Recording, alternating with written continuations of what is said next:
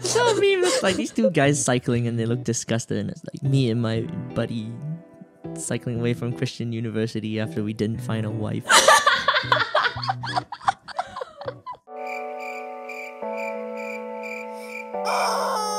Hello everyone, my name is Rebecca and I'm the expert. Wait, no, actually they're the expert. You're not the expert. I'm the expert. You're out. Yes, that's what we're doing. Aaron and Emma are going to play a game called I'm the Expert. They would draw a topic from the pot and give their expert opinion on it. The timer starts once they start talking. If they say a filler word like or the timer stops and the next person draws a topic and starts talking. The first person to accumulate 5 minutes of filler-free talk time wins. Without further ado, let the game begin. Who wants to draw first? Loser starts. Okay, are we going best of 3? Okay, fine, best of you. Okay. Scissors, paper, stone. Stone. Psych. Okay.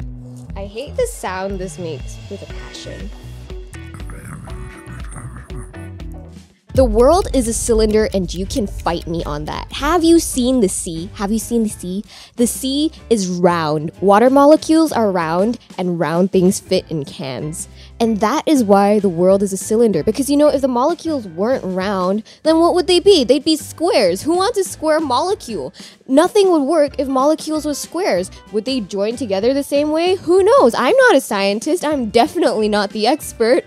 But the world is definitely a cylinder because when you look up at the sky, you look straight. You can't look across. This is Singapore. There are too many buildings everywhere. You just can't. And, you know... Oh... She's just gonna win straight up. I thought she was gonna go 5 minutes on her first run. I know, but that was a good 37 seconds. Okay. That was good, What have I gotten myself into here? Okay. This will confer upon me the power. He's got the power. I am the expert on how to trim camel hooves. The biggest problem in trimming camel hooves is not actually getting a big enough trimmer. It's finding the correct camel. Now, there are lots of camels out there, and some will cooperate with you and some will not. And there are some key ways that I've learned over the years through a lot of trial, a lot of error, a lot of pain, and a lot of lost business partners to find the best profile of the camel who will cooperate with your nail trimming. So here we go. We have 3 things which you look out for when you're trimming a camel's hooves or when you're picking the correct candidate to trim a camel's hooves. So first of all, you need a camel with a long face. If they have a long face, it means they're sad and they have less energy to fight with you when you are trimming their hooves, right? That just makes sense. It's science. Next, you need a camel that has hooves, because if they don't have hooves, you can't trim said hooves, all right? And then you need a camel that is all natural and organic, because we wouldn't want to do anything that is bad for the environment when we are trimming their hooves, because we're not going to throw away their hooves, we're just going to leave them there, because I'm not paid to do that. I'm only paid to trim their hooves, not dispose of them. So if the hooves are not organic, then they're not going to decompose when I leave them on the ground, and I'm not going to do that. I'm not going to be involved in something immoral like that. So after you find your perfect candidate, then you've got to get your trimmer. And your trimmer can be either electric or manual. Now, the benefits of the electric one is that it's dentist recommended. And it has a nice timer that tells you when you're done for 2 minutes. Are we talking about... Oh, we're talking about who? Right, I thought we were talking about teeth. Okay. Yeah, you can have an electric one. And you've gotta crank it up to start it. Like a lawnmower. And you need to have a strong arm to do that. And so it is important to go to the gym if you are a camel hoof trimmer. I personally prefer the electronic ones because they are more entertaining, and entertainment is a big part of my life. So I get there, I find the perfect candidate, I have my camel hoof trimmer, and I crank it up. And then here's the difficult part. The camel is going to get scared and run away, because you would too if some guy with a buzzsaw, professional camel hoof electronic trimmer was coming towards your toes, and you would panic too. So you have to get some person who is brave, but someone you don't like that much because they're in danger, you need them to cover the camel's ears and eyes. And it's kind of tricky. You've got to use your one hand to cover the eyes and the other hand to cover the ears.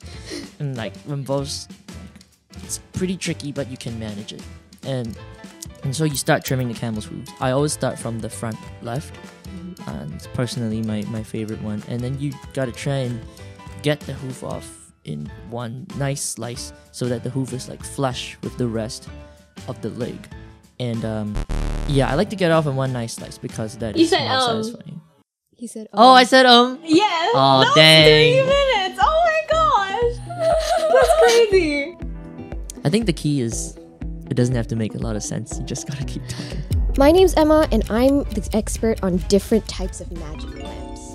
So first of all, I want to explain my top 3 favorite magic lamps to you. There's the blue lamp. This one's got the genie. There's the purple lamp. This one makes you have good grades. And there's the red lamp. This one makes sure that you don't accidentally set anything on fire. We don't need to get into why I'm the expert on not setting things on fire.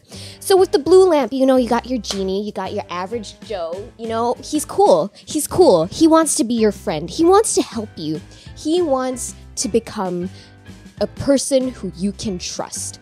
And, he'll give you 3 wishes, and he's just so versatile because of that. You can use those 3 wishes on absolutely anything. You want to solve world hunger, start a nuclear war, anything. He can do that for you. The second lamp, good grades are good grades. As Asians, grades are very important to us. Is this racial profiling? Maybe. I don't know if it's allowed. But grades are very important to us. You want to get somewhere in life, you gotta have a decent grade. You gotta get to college so that you can you can find a girlfriend or whatever it is, whatever people do in college apart from get diplomas. I don't know. My parents, they just went to college and they said, school's great and all, but let's get married. They didn't actually say that. They dated in their final year, and that was a wreck because they were all supposed to take their final exams, and it was a huge distraction. I don't know if it was. I don't know if this is accurate. I'm just going off. So you gotta get that fantastic good college grade genie lamp. And the last lamp is the don't set things on fire lamp. So I'm going to tell you a story. Back in 2002, when I was a wee fetus, I wasn't even born yet. When I was a wee fetus, I had a mission, and that was to achieve world domination. How I would come into this world in 2003, exactly a year later, and I would come out with a bang. I would just go out there and I would do my thing and I would take over the world and nobody would have to understand me for it. And how would I do that?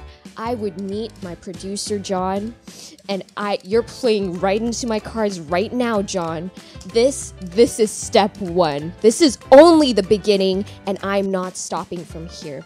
I am going to find many things that are not flammable. Actually, no, I did set my kitchen on fire once, but that wasn't exactly my fault. That was more my grandma. She put newspaper around her pot, and the pot was for some reason not sitting on the stove properly, and I don't even know how it happened because we've got an electric stove. It's not even gas, but the newspaper caught fire because of that, so that was an experience. Once I was in Mongolia and Oh! That was good. 335. Wow. 335. Oh wow, I'm doing better. Oh my gosh. Wait, I don't know how much better I'm doing, but I'm doing better than I'm going against myself here. Okay. I kept wanting to interject. Dang. It was difficult. I had to hold that. Thank you for not interrupting. It was a fun story. I'm the expert on how Roman statues are made. So I'm gonna interpret this paper as saying Roman, but it could very well say Roman. And I really don't know which one it is.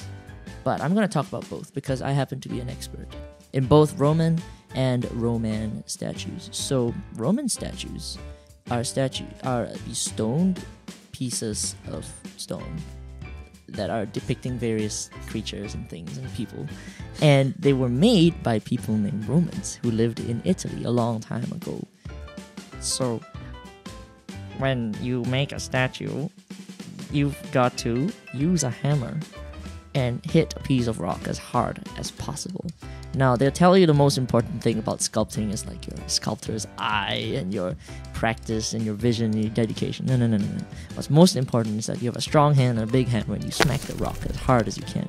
Because, like Michelangelo, the great Italian sculptor, said, he didn't make sculptures, he just revealed something that was already inside the stone. So I'm going to interpret that from one of the greats as you just need to hit the rock as hard as you can with a hammer and something's going to come out. And whether it's nice or not, I don't really know. That's just your luck. So you hit the hammer as hard as you can. No, you hit the rock as hard as you can with a hammer and maybe something will come out.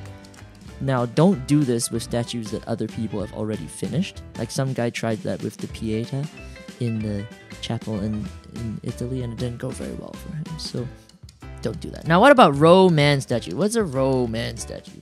So a row man statue comes from China when they had these things called dragon boat races. They used to have 5 minutes! outside. Yeah! Oh my gosh, that was so fast. Yeah! Yeah, dude, you know when I was It's like, tough. I was like, 3 things. What was the first thing that I said? Right. You sort of have to like build the bridge that you're walking on. At the Yeah, same I have time. no idea if anything I said about my parents was accurate. So they did meet in their final year. They did meet in their final year, and my grandma was like, Seriously, of all of the years you could have chosen to date somebody, that year? "This has been I'm the Expert with Emma and Aaron. As you can clearly tell, we are not the experts on anything. Certainly not genie lamps and trimming camel hooves, because they don't actually have hooves. Apparently, we googled Right. that. We googled it. Yeah, they got toes and they got toenails. So we're clearly not the expert. Please don't take anything we said in this video seriously. We don't mean to hurt or harm anybody, Especially not the camels. especially not the camels." If you liked this, you can find us on Instagram at the.sociallyawkwardpodcast, and you can subscribe to our YouTube channel and find us on Spotify, Apple Podcasts, and basically any major listening platform at The Socially Awkward Podcast. We'll see you next time. Bye.